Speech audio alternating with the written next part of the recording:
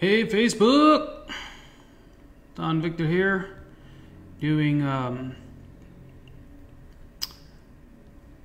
CORE80 call today. Got a little bit of energy back, which is nice. Let's go ahead and get the opening credits out of the way. There we are. And cool beans, cool beans. So we're going to take actually a look at a photo today and look at the design of it and have a conversation. And yes, I am sporting a CORE80 Academy of Composition t-shirt. So anyone who signs up will be getting this t-shirt. Actually, we're looking at a couple different styles right now. So I just got this one printed up and another one printed up with a different image on it. Just working out the image that I like. And then there's a couple different t-shirt styles that I want to try it on and pick the one that best fits the vibe of the CORE80.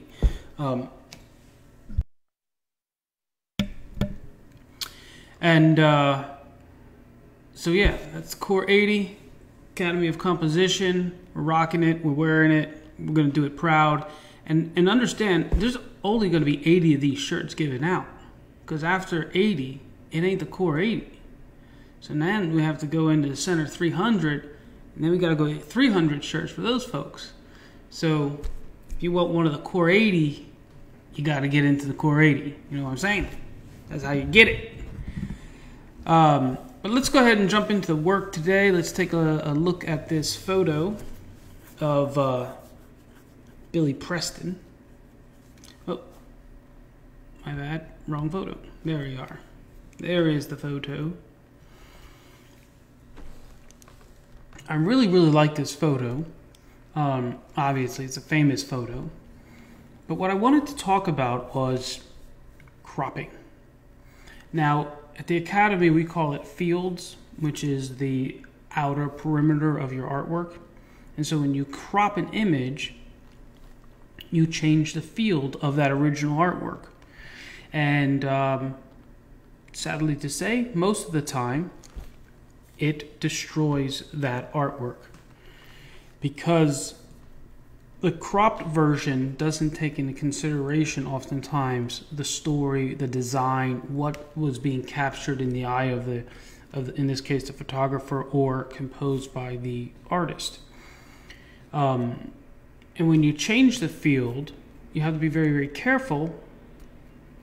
You want to make sure that you change the field in such a way that it actually continues to relate to the gamut or the lines and the spaces composed with inside of the composition. If you don't, then there's this very weird energy between the two, and it just doesn't feel right. It doesn't come across right. And I'm going to show you that here in a second. So here is the original image, and you can feel him singing. You can feel the voice being projected from him, okay? But here is a cropped version of that image, and you lose it. So the person who cropped this image was thinking, oh, well, if I just show the part of the picture where his mouth is open, then people will know he's singing. And that is correct. We know he's singing, but we cannot feel the voice coming out. If anything, the voice begins to come out and bounces off the top of this harsh line here and back down. So now we have this vertical coming up through the head of the shadow, and where it meets the top of the image, you have that diagonal coming up through his voice, through his head. So it almost feels like it's a low ceiling. The sound is just going out like, boom. You know, there's no place for that sound to travel.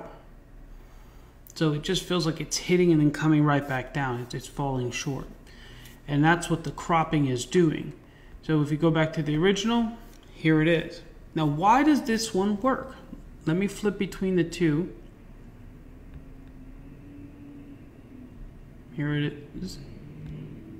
Here it is. Well, let me show you from a designer's perspective why it works in the large format and not the small one. Do you see the gradient of values in the background along that wall? That's our eye traveling. Those values help our eye travel from Billy up into the sky. And it's just not on a diagonal. It's actually a nice curve to it, a gentle curve to it. You can see it here. He's singing out and projecting his voice. It's just not singing up, but he's singing out. And because our eyes get to follow that little gradation in the background, we feel like we feel the projection of the voice because our eye is actually traveling the distance. It's traveling along the path that the voice would be carried on. Okay?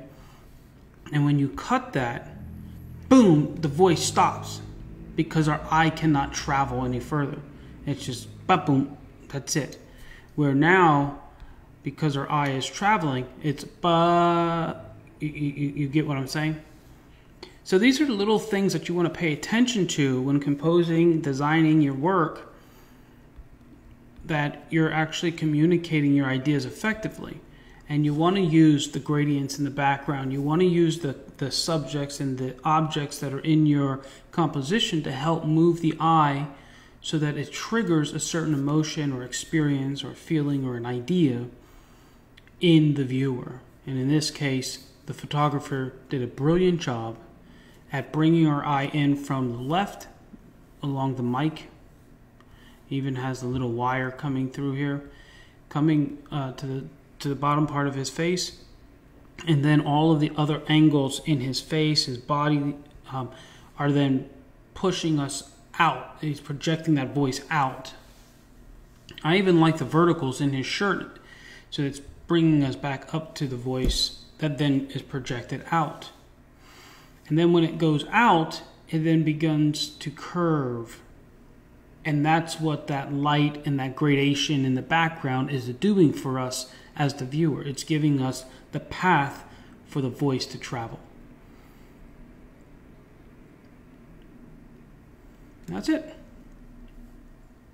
Take that and apply it to your work and watch your work grow. Now, if you guys want me to analyze a work, please post the image in the comments so that I can do that. And that's number 7. Can you believe we've done a week now? We've done a week. So we got 93 more to go. And we're going to crush it.